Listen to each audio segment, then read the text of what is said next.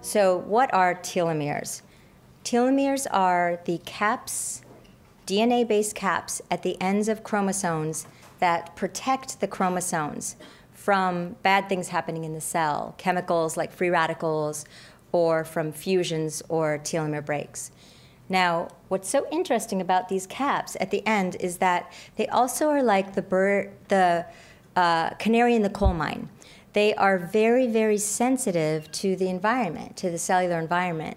And so they're the first to get damaged when things go wrong in the cell. So when there's free radicals or oxidative stress in the cell, the telomere starts getting damaged much earlier before the genes here, the actual encoding genes, gets touched. So what happens when the telomere is damaged? It sends DNA damage signals, and the cell can become senescent and stop dividing.